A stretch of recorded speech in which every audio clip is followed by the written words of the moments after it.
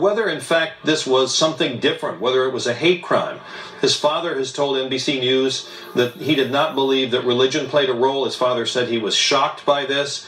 And his father also told us that a couple of months ago, Mateen saw two men kissing on the streets of Miami, and that it infuriated Mateen, and that his father thinks that's what was behind this. Been able to give you any more information about the shooter or about his motivations?